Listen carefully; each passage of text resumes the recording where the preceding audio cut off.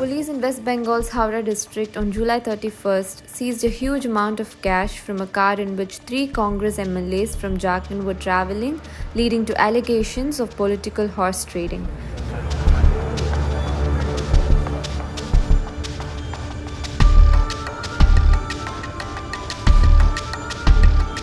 The 3 MLAs have been detained for questioning about the source of money.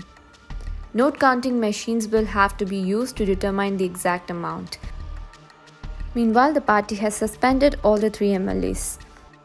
Acting on a tip-off, police on July 30th had intercepted an SUV in which Congress MLAs Irfan Ansari, Rajesh Kachchap and Naman Bixal Kongari were travelling on National Highway 16 at Ranihati in Howrah and allegedly found a huge amount of cash in the vehicle.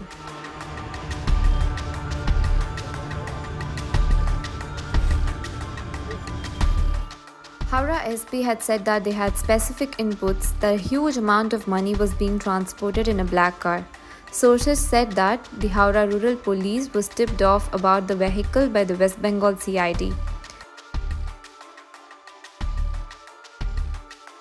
The SUV had a board on it that mentioned MLA Jamdara Jharkhand along with the Congress party's election symbol, the police said.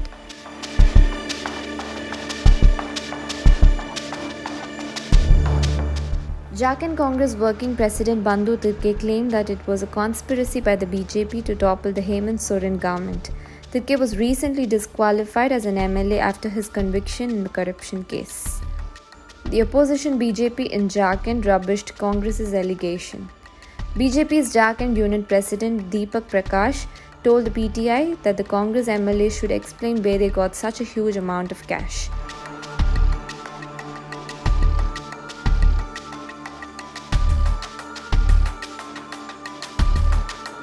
This recovery follows the seizure of a huge amount of cash at properties linked to West Bengal Minister Partha Chatterjee, who is being investigated in the school job scam.